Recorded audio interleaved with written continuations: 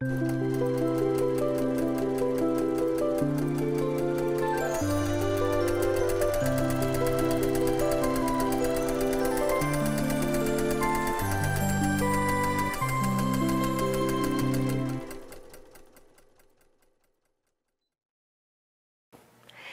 everyone, welcome to the Mom and Pop Quilt Shop. I'm Laura Lynn. We are working on this quilt project that I put together last year with the beginning help of Lois. She came all the way from Florida and helped me put it together. And then I continued on beyond the pattern with some white fabric and some grays that I had left over and the colors that I had left over, and built out a few more borders plus a nice big black one to end it all off to give it a nice big frame. So I wanted to make this so it would fit a king size bed. So it's about 114 by 114.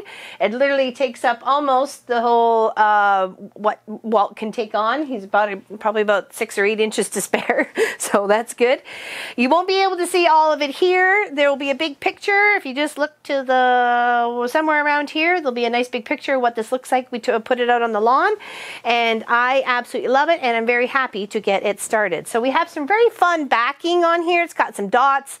It's really cute. We'll see it all when it ends, but slowly but surely we're going to just kind of customize this and have some fun with it. I don't want to be too serious about it. It's just for Pop and I had a lot of fun putting it together, and I just tried to make that kit stretch as far as I could make it to make it as big as possible, as well as adding in some of my own fabrics to collaborate with them. Okay, so let's just start over here, because it's big, and I'm using just a nickel gray thread. I like that the most, the way I was putting some colors up against each other, and I couldn't really decide, so I thought, you know what, just this nickel gray would be fine. It's off the belts, and it's 12 stitches per inch, and in this little rainbow scrappy, very scrappy, I did not measure the pieces, or well, besides the width, I think it was 3 or 3.5, and just chopped up all the colors and put them all together. Okay. So I'm just going to have a little fun with this one. You can see here there'll be a little bit of footage after we do the section here about the little stitch out on the border there.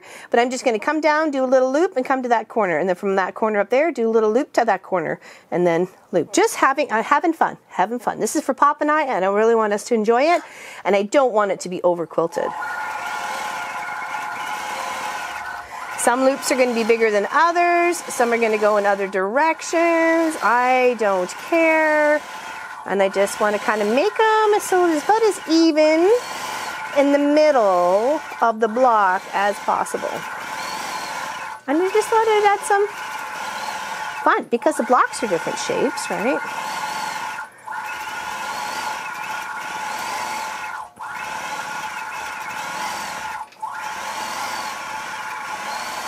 You know, and I'm trying to get to the corner as close as possible. Sometimes you're gonna make it, and sometimes you're gonna break it, and that's okay. Let's have some fun. And I put a nice light poly batting in here. I'm just gonna stop it for a second. Put my needle down, shift. There's a lot kind of flopped here, so until I can get a roll on, I don't really want anything getting caught. Okay, so I'm just going to move over, straighten my fabric out, and continue.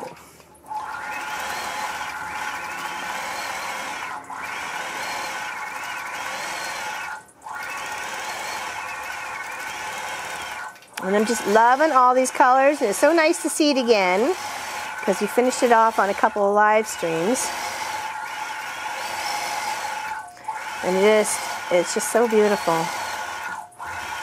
It was one of the very first quilt kits that I ever purchased, and Pop says, oh, I like that. And I was like, oh, all right, I'm going to put that off to the side, and we're going to do it special for us as a little celebratory celebration. Of course, it was for pretty much our birthdays last year.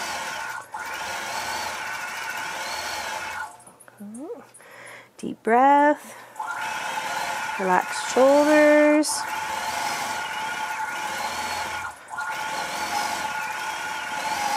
Have fun with the freedom of moving either your fabric under the needle or the needle over the fabric. Okay, I'm just going to stop and put my needle down and adjust. Okay. And just work my way to the end. I haven't quite decided what I wanted to do in the white yet, but for the squares, I thought of just almost coming down half in the halves of them, and that would almost split the colors, but I don't know. I was kind of thinking about that. We'll see. We'll see. Well, we'll film it as we're going. I know it's going to take a while because I've got other projects to do, so I know I can take this off the long arm, load up another project with my leaders, and then just work on that until I get a chance to load this one again and work on it. So when we do film it, and when we do work on it, I promise to film it, and we'll share the whole frequency rainbow adventure. Okay, I'm just going to... That's okay.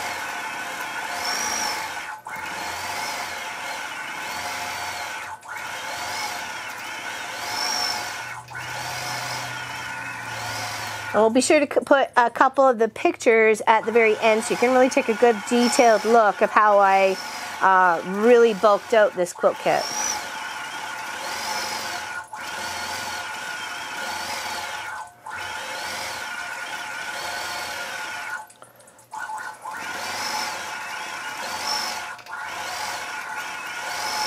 All right, and we'll just put some locking stitches right up here. No worries. And then I will put the heart, once I get to the other side of the border part here, I'll put the hearts there, and then I'll take it and I'll flip it. I'll unpin it and I'll flip it on the long arm and have the sides that are now the sides will be the top and the bottom, and I'll put that continuous little looped heart there as well. I like that. That's cute. That's cute. We just want a little bit of texture. I don't want it quilted to death. I just want a little bit of texture. I like fluffiness and lovely comfiness when it comes to a quilt. I don't want to wear it like it's a wall ornament or anything like that. So I want to thank everybody who joined us on this beautiful adventure, putting this together, and I hope it gives you hope and inspiration about busting your own stash, or even if you have a quilt kit and you want to think, well, maybe I can make this bigger. Yes, you can. Just think of the fabric you have left over. Maybe you might, if you think about it ahead of time, you may be able to switch some fabrics that are in the kit with some stash that you already have that will take it bigger and make it bigger if you need to, like borders and little blocks of, 4 patches and strips and so on and so forth. So it was a very fun project to put together. I was very thankful for the help because that was some serious corners and angles that was going on there, and some really weird cuts when we had to start from the center out. So I'm glad Lois was here for the most complicated part, that's for sure, because I don't think I could have done it without her. So thank you again, Lois, for this. And you guys have a fantastic day, and we'll see you very soon, okay? Big hugs.